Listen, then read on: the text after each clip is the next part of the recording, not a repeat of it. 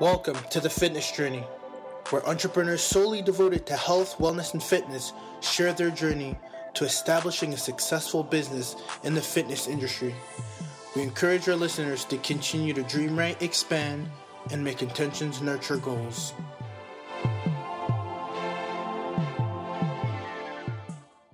All right, so Steve, thank you for joining me.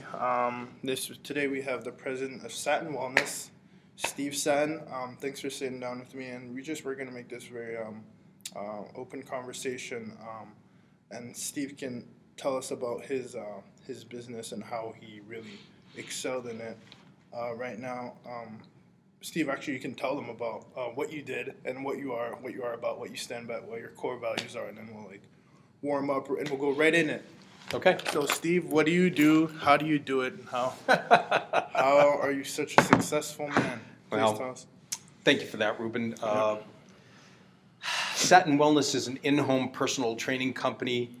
Our 14 wellness specialists deliver health and wellness to premier clients up and down the East Coast.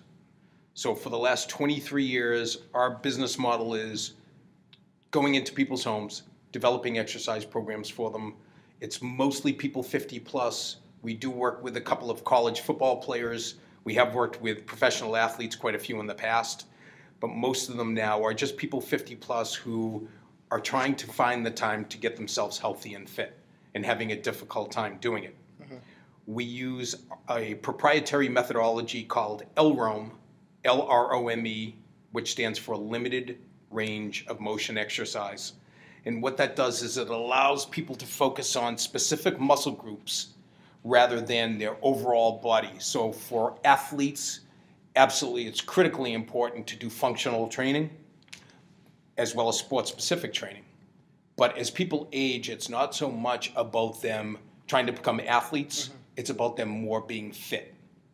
And where there are 320 million people in the United States, and about 52 million are health club members, and about 10% actually use their membership, our goal is to help people get healthy, not about becoming athletes. That's where LROME comes in. So LROME can be used by athletes as part of their program because it focuses on specific muscle groups that may be challenged. Okay. But LROME can be used by anyone across the board. That's very interesting. So again, for the last 23 years we've done this. Satin Wellness has grown quite a bit. We're actually starting to open up more down in Florida as well. We have people now in New Hampshire. We have 5 or 6 people in Mass. We have people in New York, New Jersey, North Carolina, and one on the west coast of Florida, and we're going to be opening up the east coast of Florida within the next couple of months. Now, I noticed the way you do your practice, is it that the service you go to your customers? Only. Only? That's very interesting. How did you come about that, and how did you sit down and decide, hey, you know what, I'm going to go to the people instead of have the people come to me? Great question, Ruben. What happened was I had my own business selling exercise equipment across the U.S., and my business went belly up in the late 1980s. So one of the questions in there was, what was that aha moment? Yeah. Well, my aha moment was I had never made money. Obviously played ball in college, never had anything, didn't have a lot of money growing up, definitely lower middle class. And in my first year in business as a manufacturer's rep selling exercise equipment throughout the U.S., made a little over $1 million. So, of course, never having a dime, I took every bit of it and spent it. Cars, big houses, the whole bit. First kids, and then in the late 80s, you probably don't remember, but in the late 80s, when were you born? 91. Shut up. 91. Yeah, there you go. Fresh and young. That is the year my company started. There you go. So 1989 was like Black Monday when the stock market crashed. Well, at the same time the stock market crashed, a couple of companies that I was repping went belly up. Some pretty big name companies back then. So I lost my business, had to pay for all the equipment that was out there, didn't have any money, so I was in the hole about $500,000. And what were the equipments that you started out selling? Exercise equipment. Exercise, wow. Yeah. And these were things that you ordered overseas, or how did you? No, they were all national companies. They were all from the U.S., most of them. Okay. There were a couple that weren't, but they went belly up. They had manufactured treadmills that weren't that great, and they were guaranteeing the treadmills. one company was DP, one company who is still around, I think, Tunturi, York Barbell, which obviously is still around and doing very well, as well as a couple other companies. Voight was another one. So a lot of these companies went into reorganization, and they were all just getting into exercise equipment, and some of their products weren't the best. So I got stuck with a lot of these products that were in companies, things like Sears, back then was really big. Lechmere, which you probably never even heard of. They were a huge company. There were 13 of them in New England and in New York, and they were a big client of ours. So there was about $500,000 of product that was still out in the market that I had to pay for. So I went from having $1 million to being down $500,000. That was the aha moment. So we had 2 children at that point and no money. So moved back to Massachusetts, stayed with family for about 6 months, started a recoup, started a business as an in-home personal training company. There was nobody doing personal training in the Boston area. It was only out in California. Yeah, of course. Yeah, this was 1990, late 1989, early 1990 was when I started, quote unquote, even though I didn't have a company. Just starting going into people's homes and marketing every way I could. So the company started to grow a little bit. We started to make a little bit of money. So obviously from there, business has grown quite a bit. But the aha moment was there were a lot of health clubs out there already. They were just really starting to grow. But there was nobody doing personal training locally and no one doing in-home. So I wanted a niche. Yes. I'm all about a niche. Of course. You have all about a niche and all about branding. So now, speaking of your niche, so you said you were giving personal training services strictly, right? And then how did the LROME come into play as you started doing your services? You hitting all of them.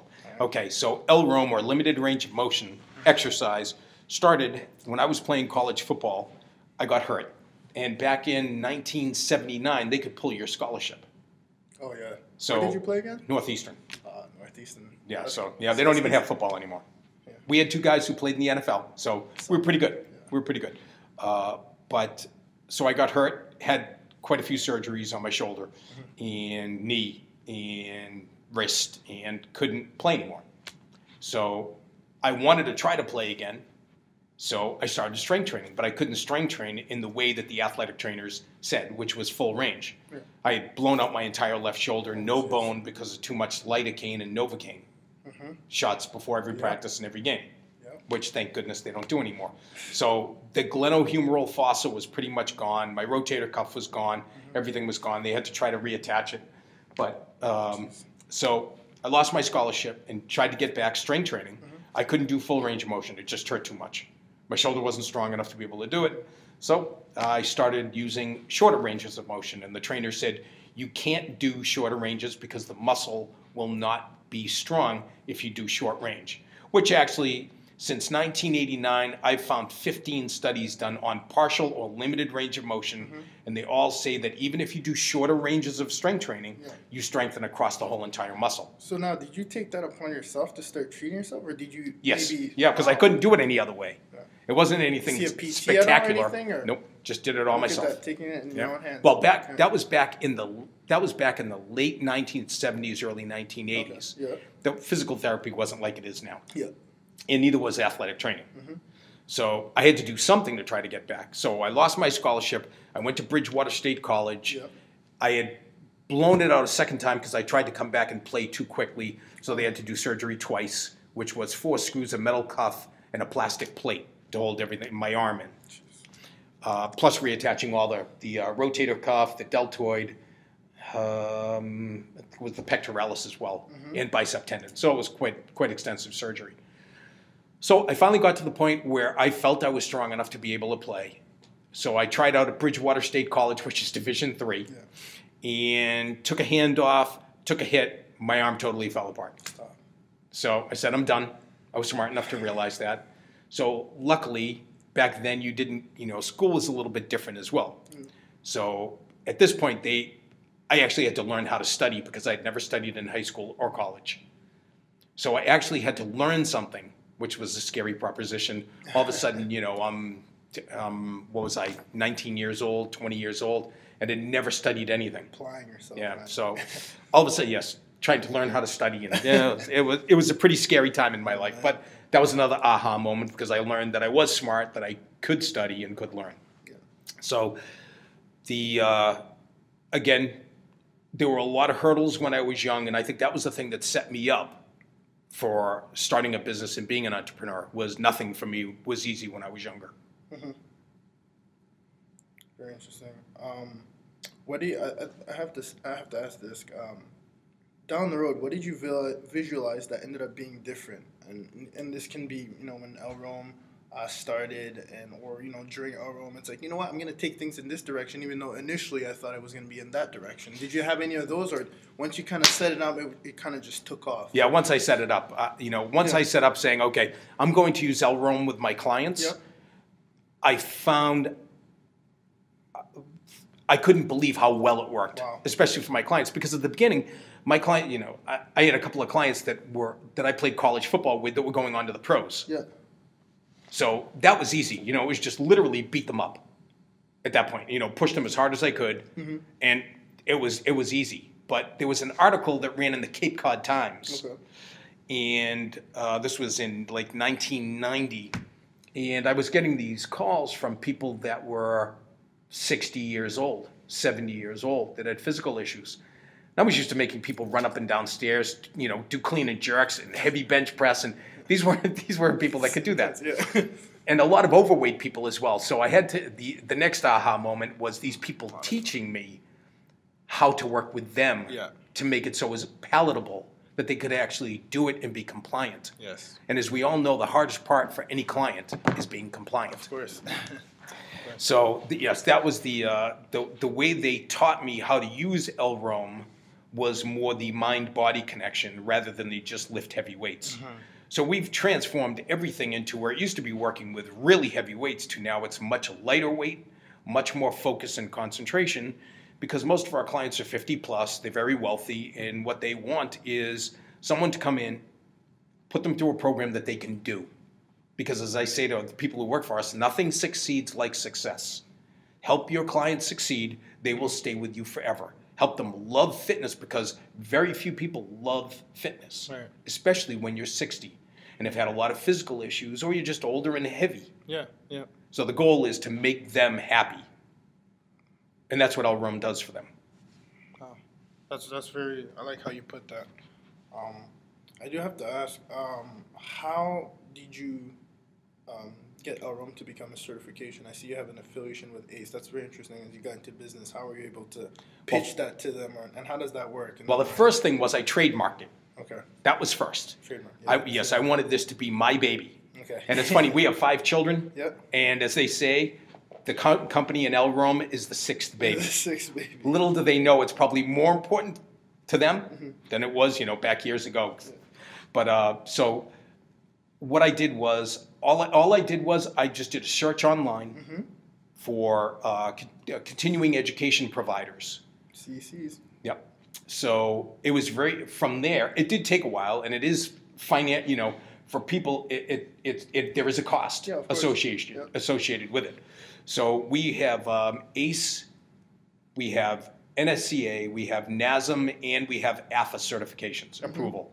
Wow. We do not have ACSM yet, even though I've been in contact with ACSM, the CEO of ACSM, about 15 times back and forth.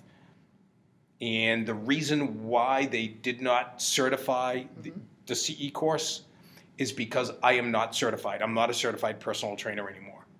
I let my certifications go because I don't have time, nor do I want to go to a conference to take a course. That's the benefit then, right? Right. Well, also, I have my exercise physiology degree. Nice. So I have a good background of the human body anatomically, and I think as much as anything, that from working with our type of clientele, that's more important. Of course.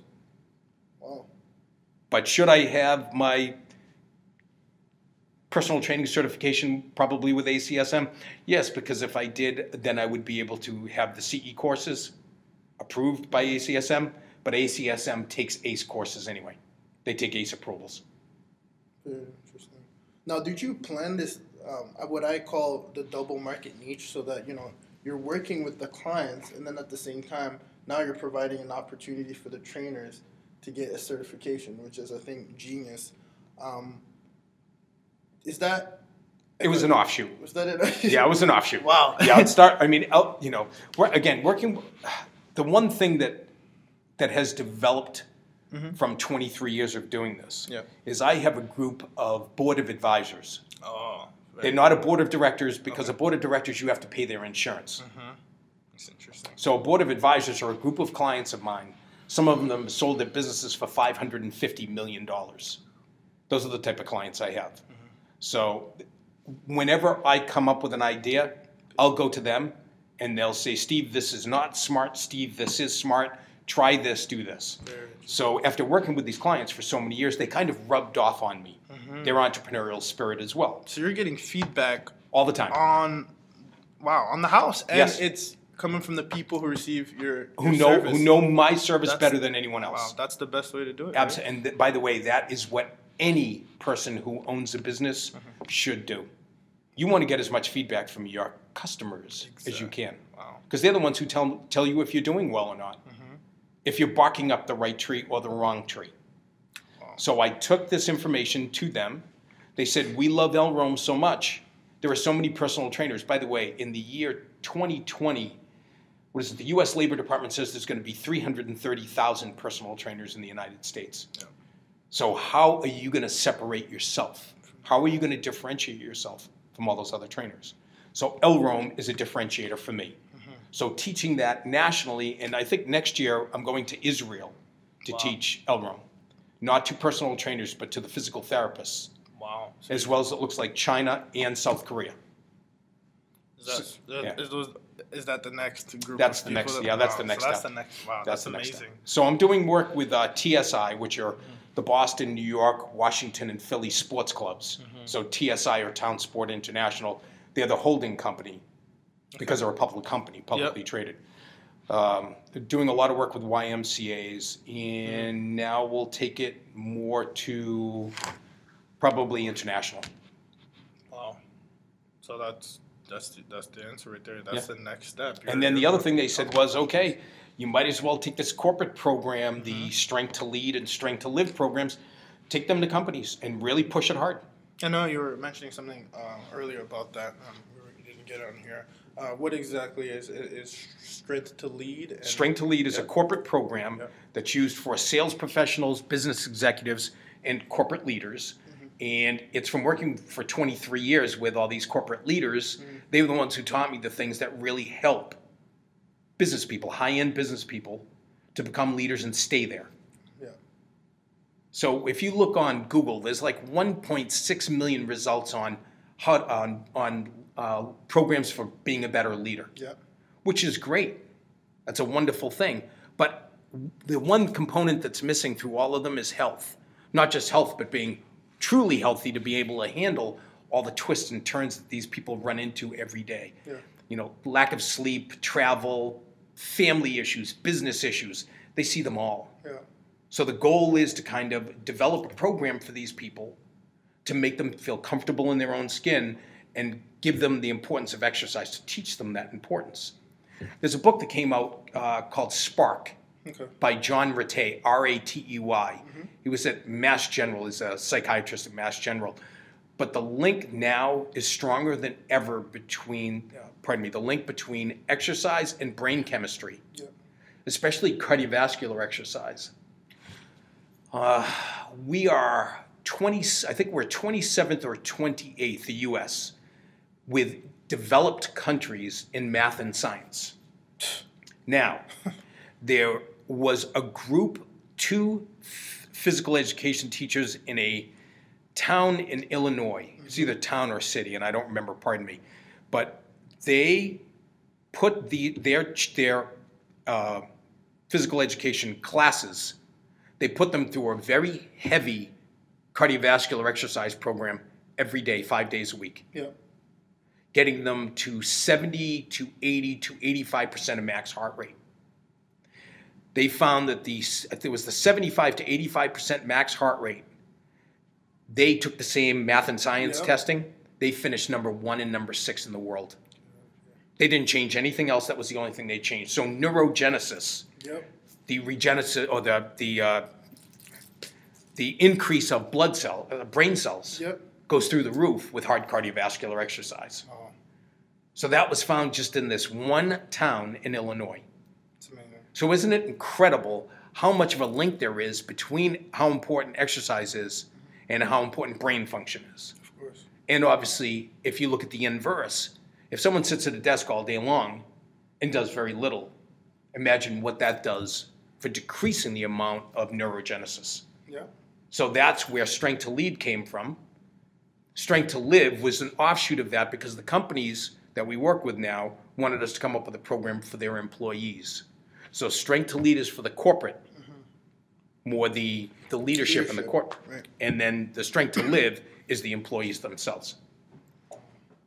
Get everybody on the same Yep. page. That's phenomenal.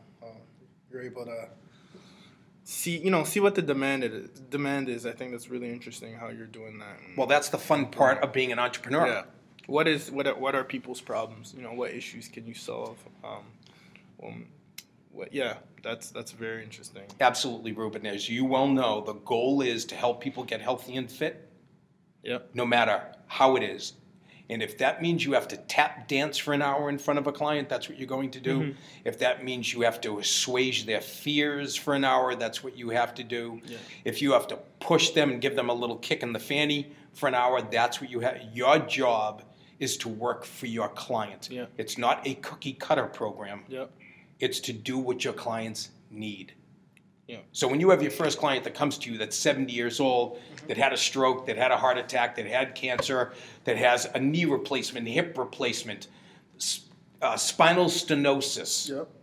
whatever it is, arthritis of the spine, and they say, okay, I want to get healthy, and you have to develop a program, and you're only used to working with athletes, working with athletes is not going to help you with working with these people. Yeah. Having a knowledge of the human body is, the anatomy, the physiology, the kinese is critically important. That's why you're going to do so well. Thank you. You're welcome. Appreciate that.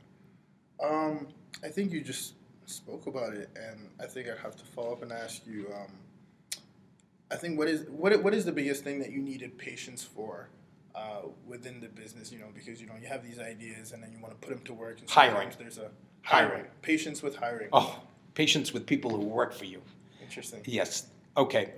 We have a methodology that we have found, and it's a local company, that has a psychometric tool that measures motivation and drive. Wow. And we put every single new hire through this survey. You do it online. It takes you 5 minutes. It's very easy. But we will know all about how much motivation and drive you have. By the way you answer the question. By the way you answer these two questions. I think I took a similar test that way. So this is all done online. It's very expensive, Yeah. but it's more than well worth it. I think some companies are starting to use that to see what their personnel is. There are. I think this tool has been used 6 million times. Jesus. Yes, it's used quite often. And again, it's a local company, so it's great. We access them through their website. It works out very well. So the thing is, we know where people's strengths and weaknesses are, just like with our clients. If you don't do an assessment on a client, if you don't do a full strength and flexibility assessment on your client and do a full health assessment on them, like a personal and familial health assessment, how do you know about your client? Well, it's the same thing with somebody you hire. How do you know they're going to be good? Or how do you know they're going to fit into whatever your corporate culture is? So we have a corporate culture of X. Ours is all about clients.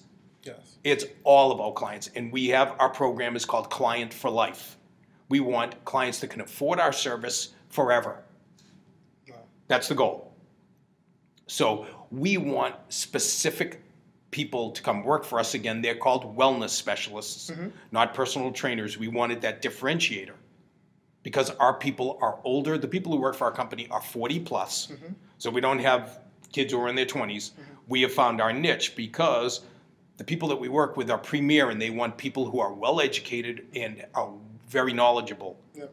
So what we do is we first put them through this psychometric tool. Then I take them through our CE course, LROME CE course, Yep. the advanced one, the 2-day course. And then from there, they know as much as they need when walking in to be with a client. They know what to expect. They know how to work with a client. They know how to act when they're with a client. Yeah. And they know how to dress for success, which I know sounds crazy, but that's such a huge deal working with a client. If you go into a client and you have shorts and a t-shirt on, or if you have on sweatpants and sneakers, they're going to expect X from that personal trainer. Yeah. Well, our wellness specialists all dress for the day. So they are in business casual when they go see their clients. Because I want our clients to realize that who they're working with are the top of the line. Certainly. So to be able to have all that information about a person who is coming to work for you, it's the same as a client. Wow. That's great stuff. Continue as you're speaking to me. I'm always getting impressed by every little detail that you pay attention to. And that's the thing, I think. Some people, they miss out on the small things, right? Small things kill companies. Yeah. You miss out on the small things. And by the way, you are going to do very well because you listen very well, and that's how you learn. Thank you. You're going to do very well as an entrepreneur, plus all the information that you're going to have in your brain. You're going to have every tool in your toolbox. Thank you. You're welcome. Appreciate it, Steve. You're welcome.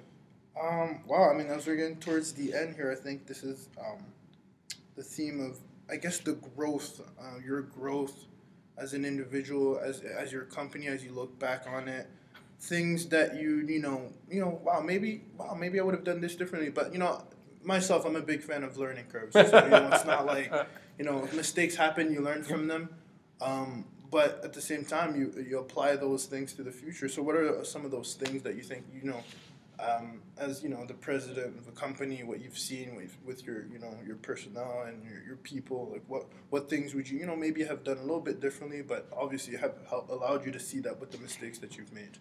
Well, the first thing I would have done is the 30 people that I hired before using the psychometric tool, I would have never hired. And it has nothing to do with that. It's just I would have used the psychometric tool first. Okay. Because the first 30 people who came in to work with us, they came in and went out, And it was because of me. Trial and error. Yeah, I was too driven. I pushed these people too hard, and they weren't. That wasn't the type of people that they were. Yeah. So that was the first thing. The second thing is, thank goodness that I lost all that money at the beginning, because now I really appreciate money. I don't throw it around like I used to, which is very important. Yes. That's the other thing. Taxes. Okay. When I was younger, I didn't pay taxes. Now, and I tell this to every single person who works for us, every single paycheck you get, and we do things a little differently with our company to get money to our people fast, which they really appreciate. Okay. But I make them take 30% of everything they make and put it into a separate tax account. That's the first thing I tell them. Because I don't want them coming to me in April saying, oh my God, I don't have any money. Uh-huh. So this way they've put their money aside. That way, when they pay their taxes, they always get money back, and they're very happy. And this is your employee? Yeah, these are the subcontractors who work for us. Okay, right. We make them automatically take 30% of everything they make and put it into a separate tax account. So that way, they always have money at the end of the year to pay their taxes. Yes, they're not making 100% of their money, but no one does. Yeah. So this way, they're safe. That's created a safe net. So that's another thing I've learned. It's people need to pay their taxes because they don't want to get hit at the end of the year. Yeah. So, we go to our accountant, and I'm always hemming and hawing and complaining about the amount I pay. And the accountant always says these wonderful words: you must be making a lot if you're paying a lot. Mm-hmm. So that's a good thing. Now, is there things that you looked into? I know sometimes you can get taxes, for like a company car, or, Oh yeah, you can write everything off. Yeah, for the small business, you write absolutely everything off. Okay. Yeah. Good. Absolutely. Yeah. If you're smart enough and you have a good enough accountant, yes, you should be able to write all of your mileage. Yes, all of your repairs, everything for your computer. Absolutely. You have to be careful, and you should talk to a good, bookkeeper to get you set up. A bookkeeper and an accountant. We have one of each, and they're very expensive, but they're very well worth it. Now, just in regards to what I've learned in business, pay your taxes, focus on your client, forget about yourself. You have to be very selfless if you really want your business to grow. Selfless. Also, keep yourself in good shape physically, because obviously that's going to help your brain. But have a course, in other words, plot a course, have a budget, incredibly important to have a budget, know what you're spending. The other thing is that I found when I first started my business was SCORE, Service Corps of Retired Executives. Now, I worked with SCORE down on the Cape because that's where I started my business. SCORE is a group of, what it says, retired executives. It doesn't cost you any money. It's a federally funded program, so it doesn't cost you a dime, but it's the most important thing you can do when you start a business. That can be your board of advisors. Oh, okay. It doesn't cost any money, and your goal is, all you do is go in with an idea, and they will help flush the idea. And these are people, and these are people who are retired executives. They've done very well. They've seen it all and done it all. So a lot of my clients who are retired, I use them as my SCORE. That's interesting. That's it's funny because people always talk about having like a mastermind, of people that. And that's good too. But SCORE is it. But that's right. And surround yourself with people who. The best people. Exactly. If you want to have a good company, surround yourself with the best people. Oh, that's really interesting. And the last thing I'm going to say, if you want to grow a business, you have to market and network. Yes. So this program that I have for personal trainers called Strength to Sell, that is as important as anything else is to learn how to sell. Don't be afraid of the sales process. It's like any other process. It's like strength training or running. If you want to be good at it, you have to put time in. Selling is the same way. So find somebody in sales or find a book that is like who you are. Don't try to force yourself to be something you're not. Okay. But you have to have a like-minded referral sources that you work with. We have a very large group of referral sources that we work with that we spoke of earlier. Yeah. Doctors, lawyers, The wealth. acupuncturists, massage therapists, real estate agents, wealth managers, it doesn't matter. You want to have as many people who can talk about your service and vice versa, because that's the best. The best referral source is you're giving them your clients' information and obviously coming back to you. Reciprocal. Wow. That being said, in the last few questions here, actually, what systems do you think? I mean, I think you've made it pretty obvious, but I think looking back at point for point, what systems have you set up in your business to help it grow? Because I think people sometimes they do well, but in order to help have leverage and help it grow, you've mentioned CDs. What else have you done? Well, with the marketing of the company through DVDs, through the LROME course, through the Strength to Lead and Strength to Live corporate programs, we have a couple of keynote programs we do as well as a program for councils on aging. So the goal is to come up with ideas, find niche markets that aren't so heavily populated. Don't reinvent the wheel, make your new wheel. Yes. That's kind of the goal. Yes. And I think that's the thing that entrepreneurial spirit does, is that you see a problem, you try to fix the problem. So as one of my clients jokingly used to say, you would brand your mother if you thought it would make you money. And you know what? He's right. Oh, He's man. right. But that's the goal, Yeah. is you find, if you can solve a problem, Yes. that's the job of an entrepreneur. Wow. So hopefully I answered that one. No, and then lastly, I guess walking away. What's to young entrepreneurs, older, people who just want to start their own thing. I'm not a big fan. I'm a fan of a lot of advice, but if you want to rank it number one, what number one thing do you see right now where you're at is the one thing you would tell them walking away from this? Solve a problem. Solve a problem. Solve a problem. If you see a big problem, if there is a niche market out there, and I've said it 5 times, I apologize. No, but if you see a problem and you can solve that problem, you will do very well. And the last thing I can say is, I know people always want to help. That's what personal trainers, that's the big thing about them. They want to help. But you have to make money too. Steve, thank you so much. To those listening, you can certainly go on satinwellness.com for more information on Steve Satin's services and the entire company. Clearly, there are core values, and his entire message here and state of mind is at the top of the line. So definitely tune in and check things out. I will have some of his content of this interview on RubenKanyaFitness.com as well. So thank you, Steve, honestly, for coming with me today. Ruben, great seeing you again. Thanks for having me.